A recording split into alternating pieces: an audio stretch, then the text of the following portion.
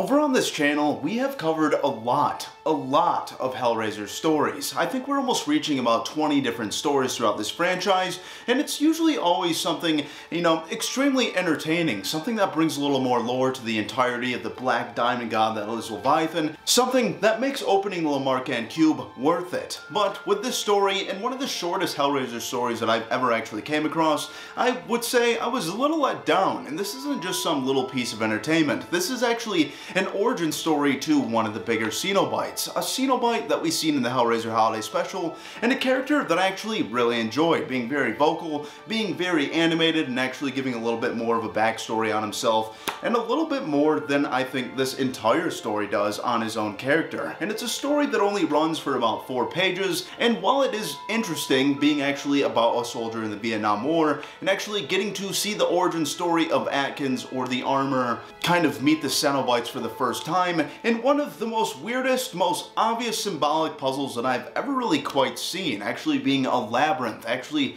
being a maze, quite literally, being down in a foxhole, trying to take out a bunch of various different enemies and things like this. And overall, it's really just something that's not sitting with me too well, so it is something that I'd like to share with you all, and I'd like to hear your theory about what exactly Atkins does in his role of being a Cenobite. And what this story is called is Tunnel of Love, and where this would all begin is a platoon in the Vietnam War with, sadly, a low body count, and actually coming across one of these foxholes, one of these hidden dens of their enemies, needing to go down and actually bring their numbers up. Something that I find very dark. As we all know, this is Hellraiser, and they just don't really care, if it's insensitive. So, without a further ado, everybody, let's get right into this story, let's break it down, and let's see what you all think of it. Shit. What is it, Sergeant? What's the holdup? Tunnel, sir. Well, isn't this Vietnam War the goddamnedest thing you ever saw? Soldiers tunneling under the earth like worms. How about that? Well, I guess you good old boys know what this means. Our body counts for shit this week, and I believe I'm gonna need a volunteer to go down into that tunnel and bring me back some ears. Now come on, somebody step up. I'll do it. Well, that's what I like to hear. Atkins, that you? What took you so long to speak up? Not like you to hang back like that. And with these next couple of panels, this character, Atkins, or the Cenobite the armor, really wouldn't say much, other than asking his sergeant if he can merely borrow his pistol to engage the enemy firsthand and all by himself. And with our next panel, we would get to see a sergeant hovering over his shoulder and looking like the most evil symbolic metaphor for Uncle Sam, a man who would continue to push these body counts to do nothing other than to impress the higher ranking soldiers. And with this, only telling Atkins that of course he can use his pistol, that he wants to hear the enemy screaming clear through the dirt, and telling him to go get them doggies.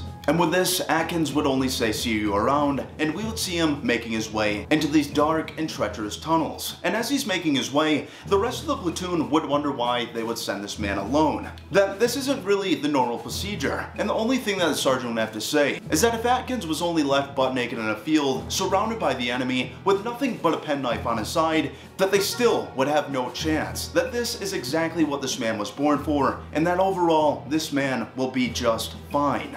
And with our next panel, and something that I totally missed on a first read, as I was very confused on what exactly was going on here, to what exactly had unlocked the Cenobites that we'll see towards the ending of the story, and it's something so very obvious. As we look to the left side of this panel, we would see not only a Lamarckian cube, or at least a small piece of it, something that would mark the location of a Cenobite territory, and a place that would seem to be protected by these very same entities. And something that I've never really seen before is with the next couple of panels, we would learn that the Cenobites are actually protecting a small group of these enemy soldiers down underneath these foxholes. Only this would all come to an end, and a complete stop, and one of the most vicious rampagings that I've ever quite seen. And as Atkins makes his way through these tunnels, he would finally see the light of the enemy. It's showtime, folks. And with the next panel, we would see Atkins blasting through 5 different soldiers, and actually running up to the next, and pulling out nothing but a knife, and putting an end to this whole operation.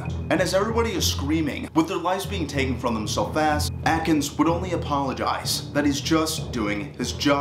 And with the last and final enemy afoot, he would take to a small investigation. Where are the rest of you? We are everywhere, you dog.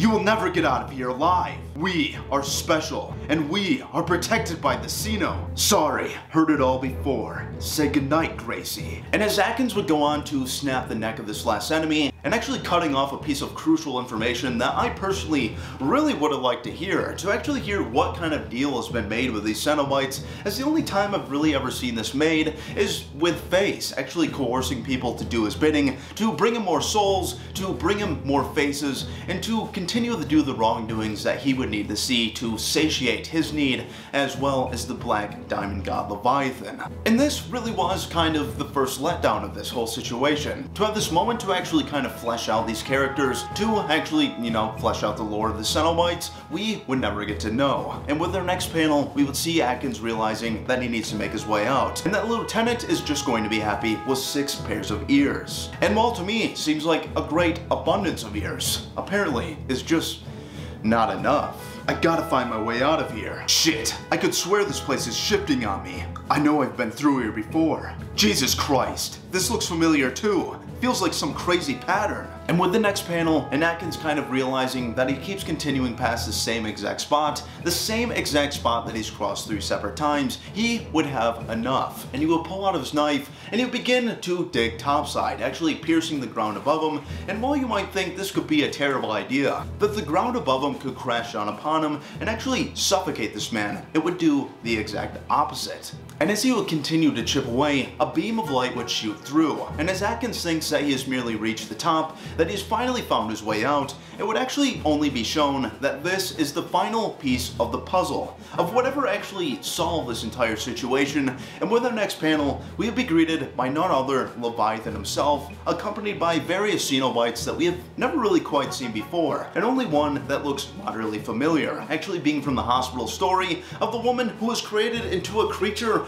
of devastating hands. And while I don't really think that this is the returning of that creature, Atkins at this point would still not be fazed whatsoever, and in the face of the Cenobites would only continue to be his own man. Oh man, now what? You have summoned us, and you must return with us. Sure thing, laughing boy. I'm not going anywhere but back to my platoon. Man, more crazy shit in this crazy war. You must come with us to Leviathan, where you will be remade. Blow me, blue boy. What if I say no? Then we will take you by force. Fine with me, fellas. I've always loved a good fight. And this, sadly, would be the end of our story, and quite crucially, the shortest Hellraiser story that I've ever come across, and something that while I thought was cool to actually get a returning scene of Atkins the Armor, and while I don't know if this actually came before the Hellraiser Holiday Special, it's just something that let me down a little bit, and really the first time in these Hellraiser comic books from the 1980s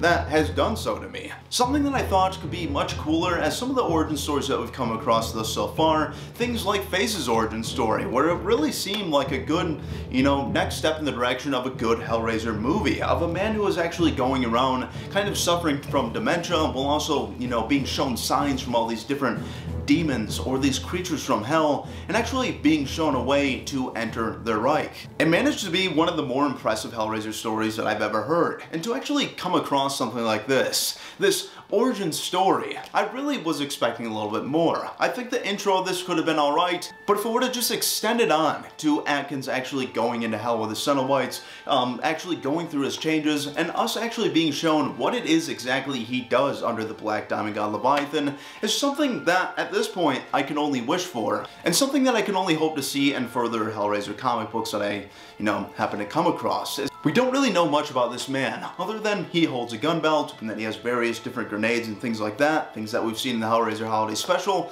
and it's just a person that I really enjoyed in that story, and somebody that I really, didn't get to enjoy so much in this story. So overall, everybody, what did you think of this? Do you have any theories about what exactly this man actually does? Does create the weapons for the demons down in hell to actually brandish for their war on the flesh, and a means for the land of the Gash to take forward territory?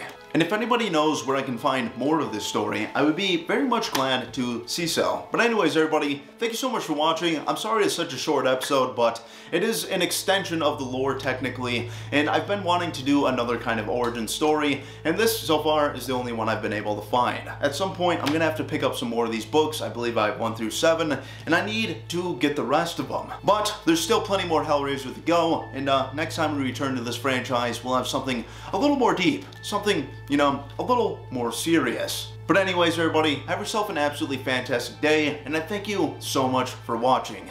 And I'll see you on the next episode of From the Heart, with whatever I decide to, you know, share with you all. Have yourself a fantastic day.